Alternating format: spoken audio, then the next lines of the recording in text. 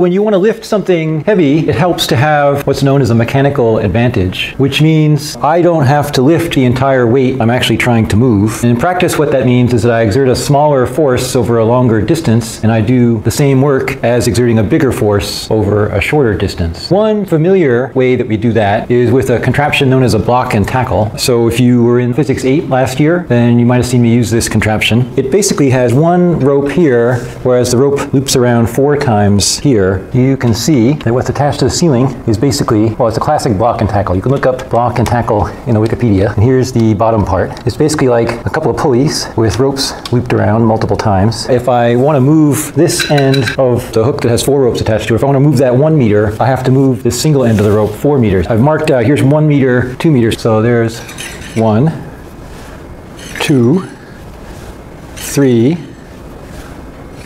4. Okay, pretty good. So this hook went from here up to here, which is a 1 meter travel for the hook. And to achieve that, I pulled this single rope 4 meters. And what that means is if we attached some weight here to this hook, I would not have to lift that entire weight. I would only have to lift 1/4 of that weight. And if that's a mass M and it goes up some change in height H, I'm doing some work mgh, and I do that same total amount of work but with a smaller force because I'm exerting 1/4 of the force, but I'm traveling over 4 times the distance. And you say, how would you use that? So one way I would use this mechanical advantage is we've got this pretty large box here, and there's just no way I can lift this thing.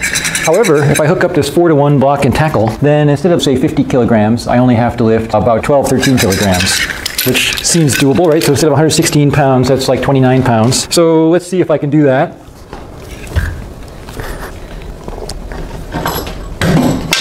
Gee, it's still not exactly easy. This is definitely much more difficult than I remember. Okay, well you see it went up in the air a little bit. Wow, it's gonna be like 600 pounds because like 150 pounds won't offset it. You want to try one into this? Sure.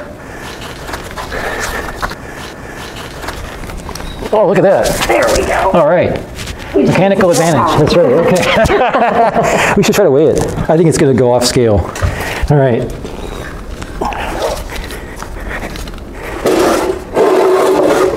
Can you still see the dial?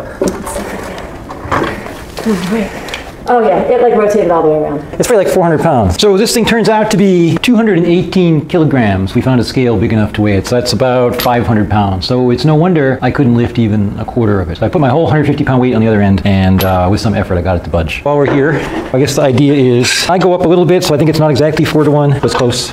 So I only have to pull 1/4 of my weight to lift myself up.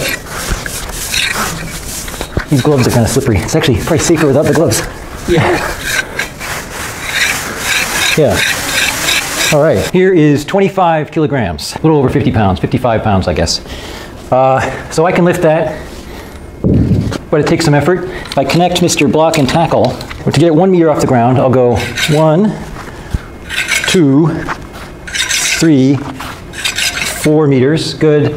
5, 6, 7, 8 meters. I pull the rope down 4 meters, the big weight goes up only 1 meter. I pull the rope down 8 meters, the big weight goes up only 2 meters. That's a 4-to-1 mechanical advantage. So instead of having to lift 25 kilograms, effectively I'm lifting 6¼ kilograms. Or basically instead of lifting about 50 pounds, I'm lifting like about 12.5 pounds. Okay, that's a 4-to-1 mechanical advantage. And you can find a block and tackle that'll get you like an 8-to-1 mechanical advantage maybe. But what if you want like 1,000-to-1 mechanical advantage? And I'll tell you why this is relevant. My dad and I once lifted up part of my house to replace a failing beam. So then we really had to lift up an enormous amount of weight. And you say, how would you do that? How in the world are you going to get a mechanical advantage that's like something like 1,000? Well, you can actually make something ginormous lift up much more easily with the help of a fluid.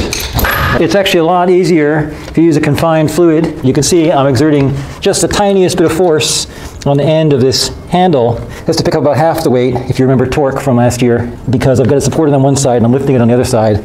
But still, you can see even lifting half of this weight is extremely easy using the confined fluid. Okay, so you saw with the mechanical advantage of 4 that I was able to lift up this 25 kilogram block without too much effort. But if you want a much bigger mechanical advantage, notice that if I crank this thing, there's from about 30 centimeters to about 5 centimeters. Okay, I'm going to get down about 25 centimeters. And meanwhile, this thing seems to go up only a few millimeters. We'll start at about 20 centimeters. I'll go 10 times. 1, 2, 3, 4, 5, 6, 7, 8, 9, 10. So that's about 250 centimeters. Actually, I'll go another 10, that'll be 500 centimeters. How about that? So then 1, 2, 3, 4, 5, 6, 7, 8, 9, 10. So I went about 500 centimeters downward because it only moves the fluid when it's downward. And meanwhile, this thing went up. Oh, okay, we started at 20 centimeters and now we're at about 28 and a half centimeters. So that's like a mechanical advantage of about 60. So we just saw that with the small, this thing is rated for 2 tons. It's a 2-ton hydraulic bottle jack. And I just estimated a 60 to 1 roughly mechanical advantage because I moved this thing 500 centimeters and this went up about 8.5 centimeters. So that's roughly 60 to 1. We can compare the 2-ton bottle jack to the 6-ton bottle jack. And I think what's happening on the input side is the same in both cases, but on the output side, in one case, you have about a 2 centimeter diameter cylinder. In the other case, we have about a 3 centimeter diameter circle. So that's about a factor of 1.5 in diameter, which is a little more than a factor of 2. What's that? Factor of 2.25 in cross section, and I might not have measured perfectly. If we crank each of them, let's say 20 times. Here. 1, 2, 3, 4, 5, 6, 7, 8, 9, 10, 11, 12, 13, 14, 15, 16, 17, 18, 19, 20. 1, 2, 3, 4, 7, 8, 9, 10, 11, 12, 13, 14, 15, 16, 17, 18, 19, 20. This one moved by, well, we'll measure just the exposed metallic colored part. Yeah, a little over 8 centimeters. And this is 3.4 centimeters. 8 divided by 3.4. How about that? 2.35? That seems consistent. This one moved up by about 2.35 times as much as this one went up.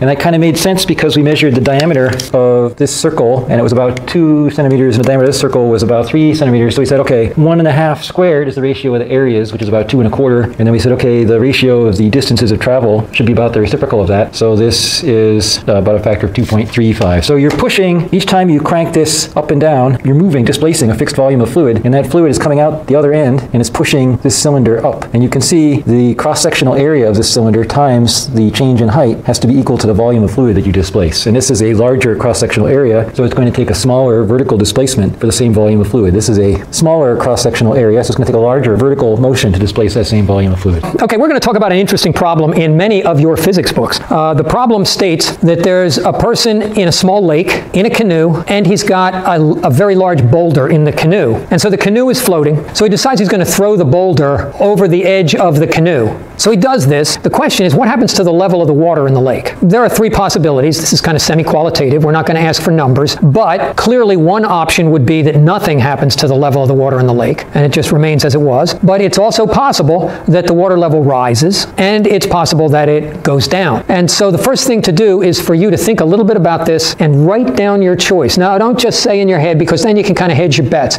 Put it on paper so you got to live with it.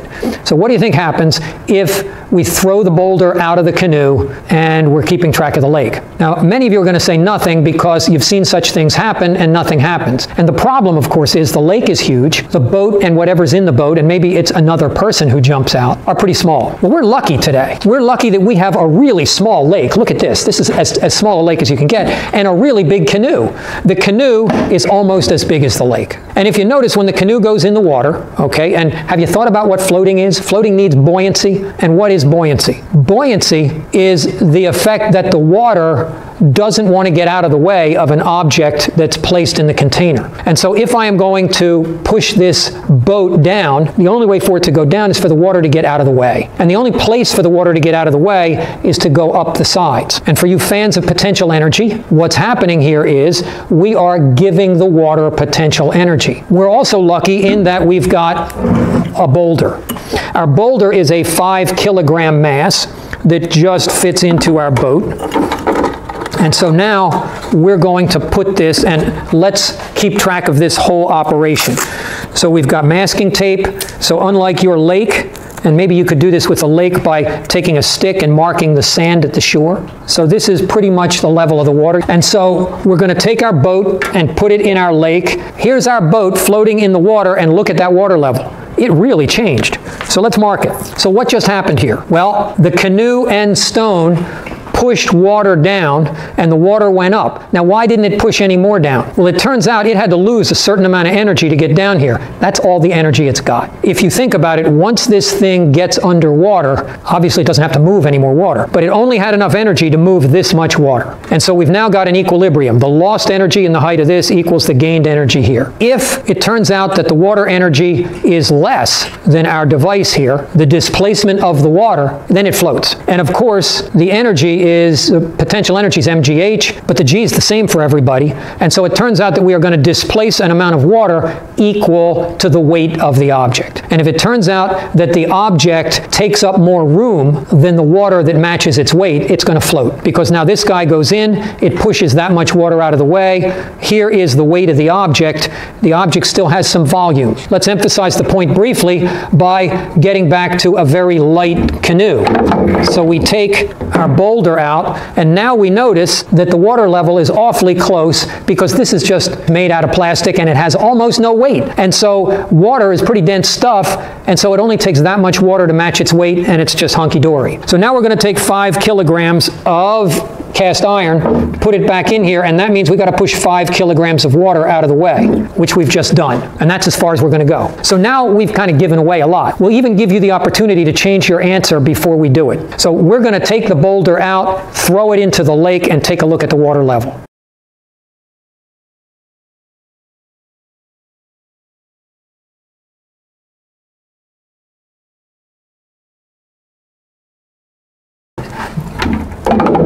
Okay, our lake is so small that we're going to have to get the canoe out of the way in order to throw the boulder in. In it goes, in goes the canoe. Woo. So notice it's very much lower than it was. The canoe is still floating. But of course, the only displacement we have now, we are displacing water equal to the size of our cast iron. The cast iron is really dense, as 8 times as dense as the water. And so it takes up very little space. What we have done with the boat is essentially given it more volume. And so now we've got that same mass, that same amount of gravity, but now in order for it to move through the water, it's got to push a lot more water out of its way. And so we're getting volume from the container, and we're getting mass or weight from the boulder. And so think about what went on here, because this is at the core of what buoyancy is. Buoyancy is the force. This water that's been raised up, just like anything that's been raised up, now has potential energy, and it's delivering a force. So it's pushing back. It's trying to get into that space we just pushed it out of with an effort equal to the gravity acting on. Sir, are you saying that in one case you're displacing a volume of water whose weight is the same as the weight of the boulder? And in the other case, you're displacing a volume of water whose volume is the same as the volume of the boulder? Well, right, and this is what we have to be careful with. If we've got the boulder, we go in and we displace an amount of water equal to the volume, because it turns out this weighs a lot more than that water. But if we give it more volume, now we displace an amount of water equal to its weight, and then we're done. Because once we match the weight, we don't have an effort sufficient to push any more water up. I can do that manually by pushing down. I can get the water all the way up to the top and get it to overflow, and then we got to clean up a mess, so I'm not going to do it. If I lift this up, clearly the water doesn't have to support as much because I'm supporting some. But if we just let the water and the gravity of the system come into equilibrium, here's our water level. And so the question is, what is the controlling variable? If the density of the object exceeds that of water, the controlling variable is the volume of the object. It goes in and pushes that much stuff out of the way, and then the water's done working. If the density is less than water, then the controlling variable is its weight. And as it goes in, it pushes water out of the way until the moved water matches the weight of the object. So let's take another example where, okay, boom. All right. So what's in here? It's just water, and we have put blue dye in it in order that you can see this water when it's in this water. And so you can see this is a water bottle that's not completely filled. And so the question A is, will it float? And I'm hoping most of you are going to say, yes, it will. But then I'm going to say, how will it float? Is it going to be right at the surface? Is it going to float with something sticking out? Can we get more specific? You're thinking about it, right? Here we go. In it goes, it keeps going down, and look at where it stops. Now it turns out that it's more stable lying on its side, but it almost doesn't matter. Because if you notice, it stops at a point where the blue water lines up with the clear water. If it's vertical, it does it there, but if it tips over on its own, once again, the blue water lines up with the clear water. And so what does this mean? Well, it means that we've just verified the statement we made about the canoe and the boulder. And that is, we push water out of the way until we've pushed the weight of the object in water out of the way. And how much water is that? Well, if the object is water, we have to push an equal volume of water. So this thing is going to sink in here until the volume of the blue water has been displaced and the water has raised that level. It's a small amount next to our tape, but we can clearly see how much of the bottle remains above. I know some of you clear thinkers out there are saying, but what about the bottle? And I'm saying this is one of those cheap water bottles that's a really thin layer of plastic, and its weight is of almost no consequence in this behavior. And so it gives us almost a water balloon to play with here, but it's rigid enough to have volume without water. Okay, we got that? So we're ready for the central discussion. We get the... You're also saying water seeks its level. The water seeks its level, yes. And of course, once again, if you chase that down, it's going to be a potential energy problem. It's the reason that you don't have a pile of water anywhere in the ocean. And it's the reason that absent a wave, you can't water ski or surf, because any pile of water has to be a dynamic situation. It can't be static. You get a pile of water anywhere, and of course, it's got more potential energy than the water over here, and it will quickly come down and push that water out of the way until all the water has the same potential energy and everybody's at the same height. So water makes for a very nice device to check on levels. So now that you know everything there is to know about buoyancy, I'm going to pose you a real challenging question. We have here, and we've carefully chosen generic brands, so we've got generic cola and generic diet cola. If we take a look at them, they each tell us that there is 355 milliliters in each can. You will recognize that as 12 fluid ounces. So we are now going to put these respective cans into this water. Once again, there's a hollow in the bottom. And I'm going to put the cans in sideways to make sure we don't catch any air in those hollows. So we're going to put the regular soda in here. So in it goes. And bingo. And how many of you would have said this won't float? So the cola can is down there on the bottom. So why would cola sink? Well, of course, if you read the ingredients, the first ingredient is water. It's almost all water. So shouldn't it be like neutrally buoyant? Well, sure, but there's an aluminum can there. Okay, and so we've got a hunk of metal attached to this water, so we can come up with a pretty good hypothesis for why it doesn't float. So in goes the diet cola. Whoa, how about that? So let's come up with a hypothesis for why this floats. So if you shake it, there's a little air bubble in there. It isn't absolutely full. There's some airspace. And so there's airspace in here, there's aluminum there. It turns out that you could probably argue either way. Is there enough air to balance the aluminum? Well, this would seem to say that there is, but that would seem to say that there isn't. So can we come up with a consistent answer? What's different? Along with the fact that one floats and one sinks, what's different? Well, we might want to take a look at ingredients. And it turns out, and we don't even have to look at ingredients, we just have to look at the now mandated calorie content. And clearly the diet cola, unsurprisingly, has 0 calories. The regular cola has 160 calories. And that's something you gain with generic soda. It tastes so bad they have to give you extra sugar. Coke has just 140 calories, Pepsi is 150, generic is 160, and of course it's all sugar. And so the big point is, there's more sugar here than there is here. If you dissolve sugar in water, you create a solution with a higher density than water. And so it turns out that the density, and let's remember that water is really the central object in density. The definitions in the metric system are related to the density of water. Water defines all of this stuff by having a mass of 1 gram per cubic centimeter or per milliliter. So a density of 1 is water. Things sink if they have a density more than 1. Things float if they have a density smaller than 1. These two are close. We know one of these floats and one sinks in a fluid of density 1. What if we changed the density of the fluid? Well, clearly if the fluid is air with almost no density, they both sink because they sit nicely on a tabletop or a countertop. But we can change the density of this by dissolving something in our tank of water, because we've proposed that the density of the liquid in the can is related to how much sugar is dissolved in it.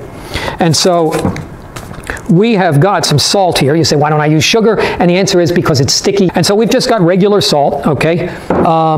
We're going to, now let's take note, and I actually had a student a while back who really kind of embarrassed me. I put in the salt and stirred it up, and things changed, and the student said, well, how do you know that that change didn't come about because you stirred it? And they were totally right. That was a bad experiment. You don't want to make 2 changes at once. So let's start by doing nothing but stirring and see if the cans care.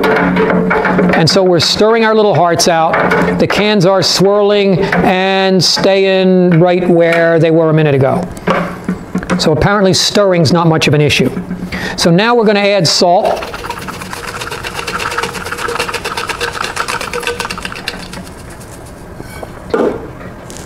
And I can see some changes beginning to happen. One of the changes, and if you want to take a look at both of them, it turns out, because we think we're raising the density of the fluid, so our prediction would be we ought to be able to make the denser one float, but also that the less dense one should float higher. In other words, if the water is more dense, you don't have to move as much of it to match your weight. So let's stir this up.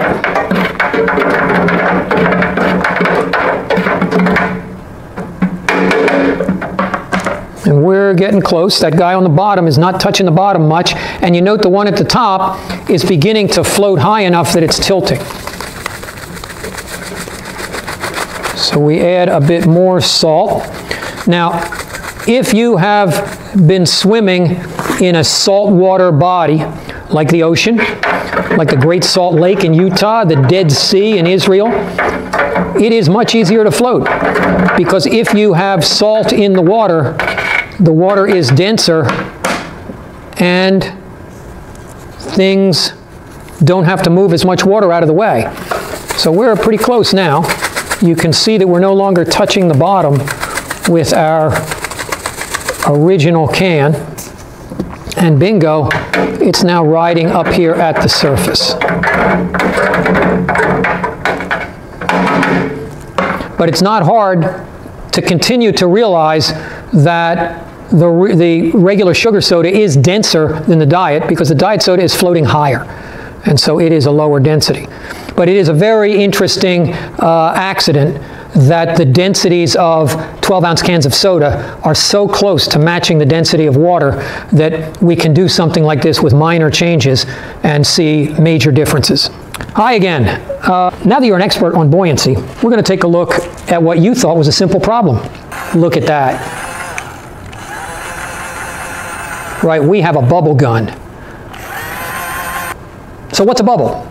Well, it's air, right? It's this little bubble of air. But you're noticing it's sinking. These bubbles are dropping rapidly. Now, why is that? Is there a good reason? Like, it's air. Why doesn't it just hang with the rest of the air? And of course, you're probably thinking, well, yeah, but it's got a container like that soda did. Now, it's not an aluminum container, but it's water and soap, which is clearly more dense than air. And so the combination of a sphere of air and a thin shell of water is more dense than the sphere of air that's the size of those two guys together. And so consequently, our bubbles succumb to gravity relatively fast. Now, what we have here is an aquarium. And It's full of a fluid like any aquarium. It's just that this is a less interesting fluid. It's full of air. And bingo, we can watch bubbles do their bubble thing, and it doesn't matter whether they're in or out. Gravity is still in charge. But what if we fill it with something else? What if we take you back to grade school and that great volcano experiment you did where you put vinegar and baking soda together? And this is a complex thing. We got vinegar here, we got baking soda here, and you know, we're doing chemistry, so it's really important to measure carefully. And this is foaming its little heart out. Now, do you remember that volcano experiment? Can you tell me what's bubbling? Like, where'd these bubbles come from? What's happening? We clearly need a little more vinegar, a little more baking soda, and it's frothing away. It turns out it's CO2. And for you folks who actually stayed awake in chemistry class, air is N2 and O2. Both of those are quite similar in terms of molecular weight.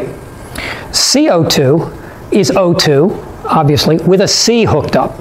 And so it turns out that CO2 is denser than air. And so we've generated CO2, but because it's denser than air, it's really not flying out into the room, it's sitting here.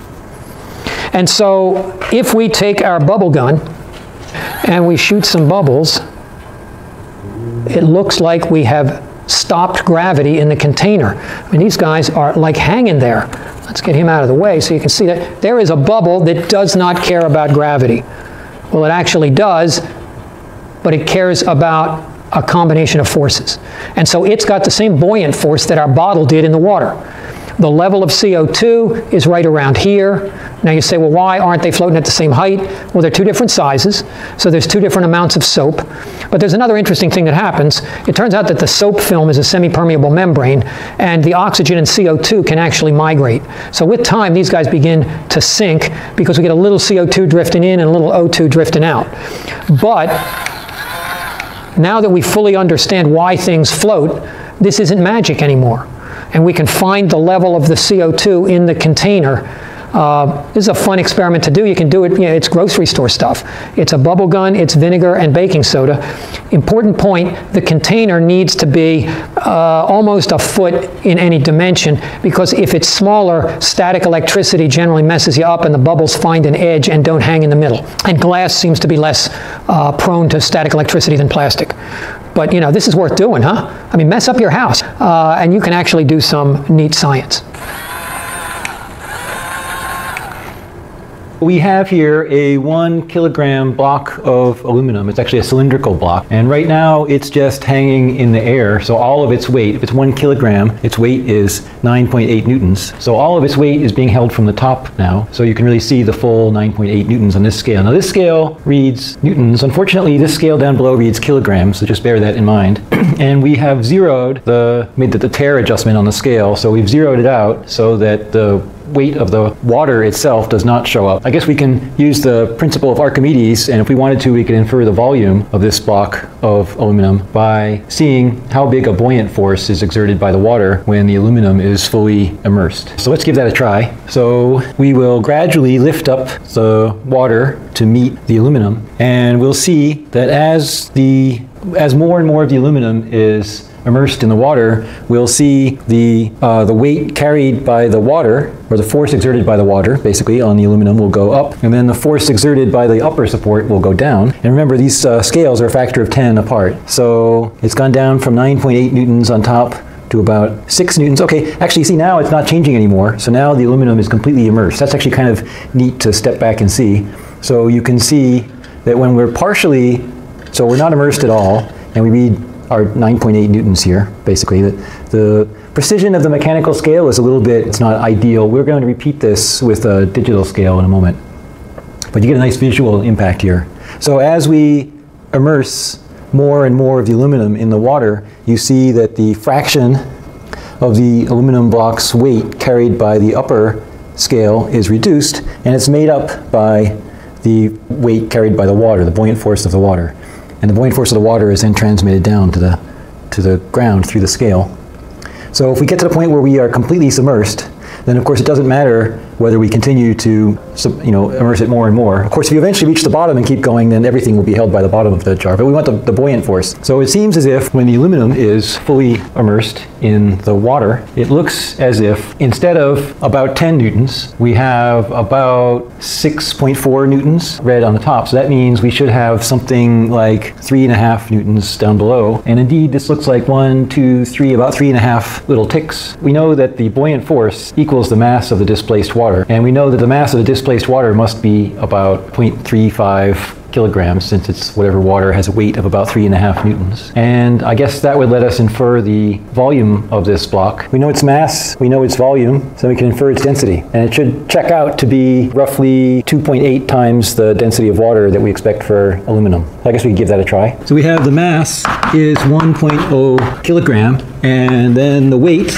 is 9.8 newtons. And then we have the buoyant force seemed to be about 3.5 newtons. And that should equal the density of water times G times the volume of this block. So that lets us say that the volume of the block is 3.5 newtons divided by the density of water, which is 1,000 kilograms per cubic meter, and then times little g, which is 9.8 newtons per kilogram. So this is going to be an absurdly small number of cubic meters, but basically it's going to turn out to be 0.35 liters. If you put it in liters, it's basically 0.35 liters. Let's check that the density seems to come out about right. Okay, then the density of the block would be its mass of the block divided by the volume of the block, which is, so there's 1 kilogram, 1.0 kilogram. And I think we're going to find a big cancellation here, and we'll have 1,000 kilogram per cubic meter. Okay, 1,000 kilogram per cubic meter, and then we'll have 9.8 newtons per kilogram, and then downstairs we'll have 3.5 newtons. Right, so we get a whole bunch of tens divided by 3.5, so it's going to turn out to be a density of roughly 3 times the density of water. 0.35 times 10 to the minus 3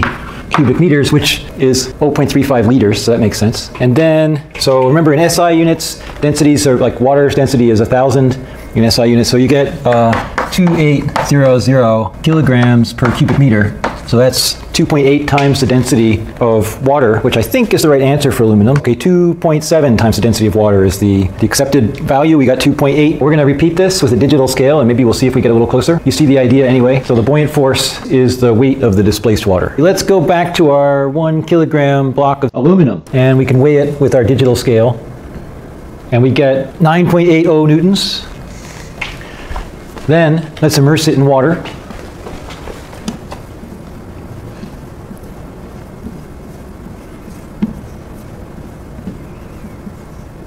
And you can see the weight held by the top support goes down as we immerse it more and more.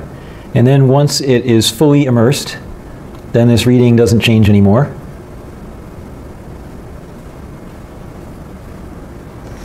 Okay, so now we have 6.45 newtons. So we can subtract and we get 3.35 newtons.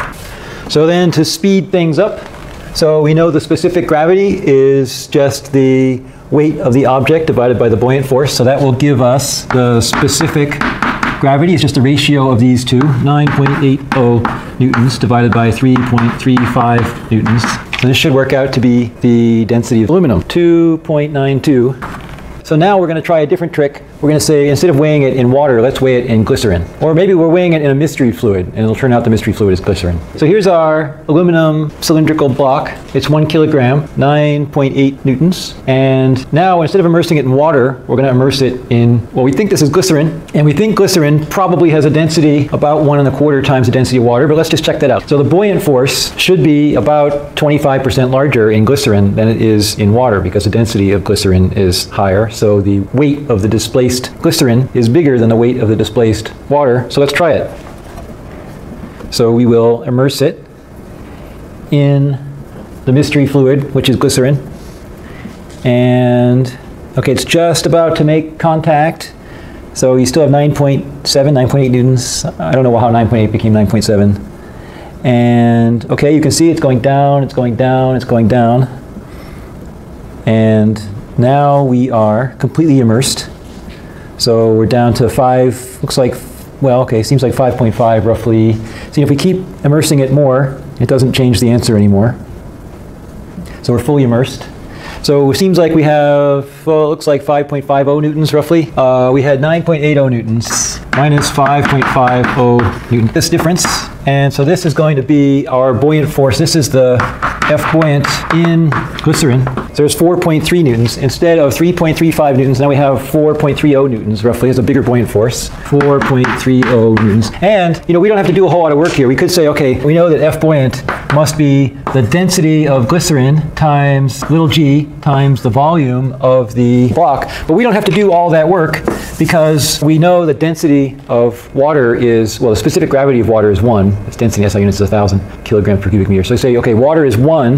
This buoyant force is 4.3 newtons compared to the buoyant force of 3.35 newtons in water. If we just take the ratio of these two numbers, that should be the density, that should be the specific gravity of glycerin. The density of glycerin divided by the density of water. So let's try that. 4.3 divided by 3.35, and we get 1.28. So, okay, so you say F buoyant in glycerin divided by F buoyant in water.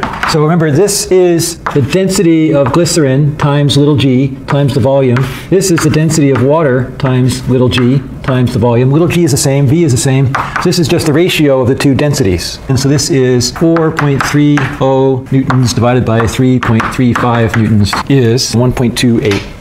Okay, so we decided the specific gravity of our mystery liquid is 1.28. It should be 1.28 times the density of water. And the accepted value for the density of glycerin, the specific gravity of glycerin, is 1.26. So that seems good to 2 or 3 significant figures. I guess that kind of makes sense because we probably believe that we measured things to about 2 significant figures. Good. Let's play Archimedes with the digital scale. So we have here, in the real lab version of this, you have to infer what the material is. But let's just say I have a pretty good hunch that this is going to turn out to be steel. I have a pretty good hunch this is going to turn out to be aluminum. This readout is reading the weight supported by this little hook. So if I take this large steel, well, large unknown material, nut, and I suspend it, then we can say what is its weight when it's just in air. So it's just being suspended entirely by the hook. And its weight in air is let's say 1.61 newtons. Now, we have water down below, and we can infer its volume by measuring the buoyant force of the water on the nut when it's fully immersed. So let's do that. Well, we're going to lift the water up to immerse the nut.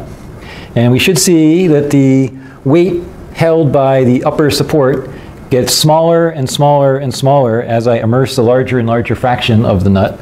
But then once the nut is fully immersed, then continuing to immerse it to a larger depth won't change the buoyant force.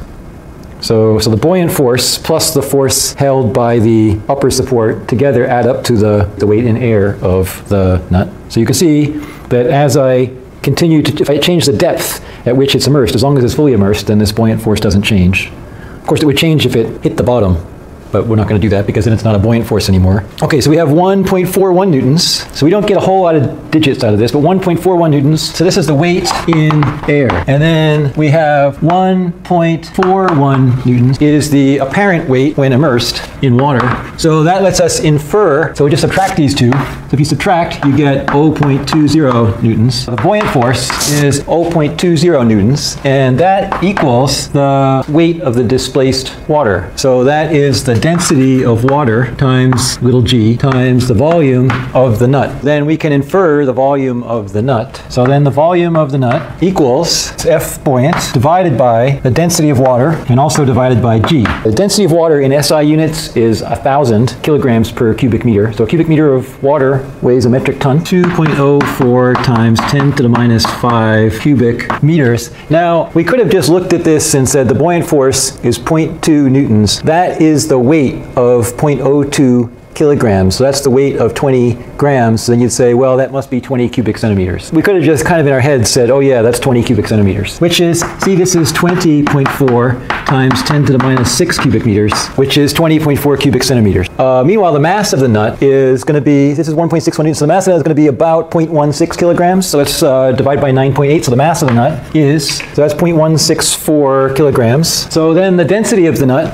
which we think is going to turn out to be the density of steel. So we think it should be something like 7.9 times the density of water. So it should be about 7,900 in SI units. So let's see how that works out. The density of the nut is, so that's the mass of the nut divided by the volume of the nut. And let's see what we get. 8,050 kilograms per cubic meter. So that's like about 8 times the density of water. Accepted values for steel are between about 7.8 and 8 times the density of water, 7,800 to 8,000. That makes sense. I think that's compatible within our measurement errors. Remember, after we do this subtraction, we probably only have don't even quite have 2 digits. We probably have like just under 2 digits of information. So this could be 8.0 or 8.1. So that seems pretty decent. Now, let's try the same thing with an aluminum object. Okay, then, so we're back to reading pretty close to 0.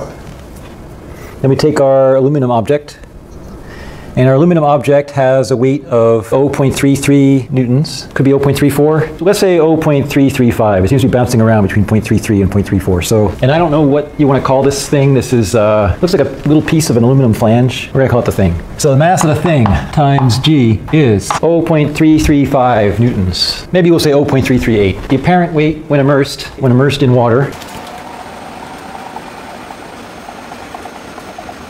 is 0.201 newtons. So then we can subtract and we get 0.137 newtons is the buoyant force. So that is the density of water times little g times the volume of the thing. Then meanwhile, so now we know the mass of the thing is approximately 0.03 kilograms. We can work that out getting the decimal place in a minute. And then we're going to get the volume of the thing. So the volume of the thing is going to be this F buoyant divided by the density of water, also divided by G, so that's 0.137 newtons divided by, and here's 1,000 kilograms per cubic meter, and here's 9.8 newtons per kilogram. And then meanwhile, the mass of the thing is going to be this number divided by 9.8, 0.035 kilograms. And the volume of the thing is going to be some absurdly small number of cubic meters, 14.0 times 10 to the minus 6 cubic meters, which is actually 14 cubic centimeters. And then we'll say, what's the density of the thing? So we hope it turns out to be a density of aluminum. Density of aluminum is about 2,700 in SI units. So the density of the thing is, so that's the mass divided by the volume, and we get 2,467. Too bad it's not 2,468. 2,467 kilograms per cubic meter. It's like 2.5 times the density of water. I was expecting 2.7 times the density of water, but again, we don't seem to have too many decimal places, so we have some experimental uncertainty. So okay, you can see, by the way, why when you only have 2 digits worth of information, you don't go typically writing down like 4 or 5 digits, because certainly the 7 is meaningless, the 6 is probably meaningless. It's probably, we think in reality, if we had better precision, it'd be more like 2.7 something instead of 2.4 something. Anyway, not too bad though. So before we go on, let's just point out a way to dramatically simplify the math, and that's because we often talk about this thing called specific gravity, and specific gravity is a substance's density divided by the density of water. And in units where you use cubic centimeters and grams, of course the density of water is 1. In SI units, the density is this kind of annoying 1,000 instead of 1. So if we simply take the weight of the object divided by the buoyant force, remember the buoyant force is the weight of the displaced water. So we have the weight of the nut divided by the weight of the displaced water. That gives us the specific gravity of the material the nut is made of. 1.61 newtons of weight of the nut divided by 0.20 newtons of the weight of the displaced water. You just divide those two things, you get 8.05. So there's the specific gravity of steel. And then we take the other example.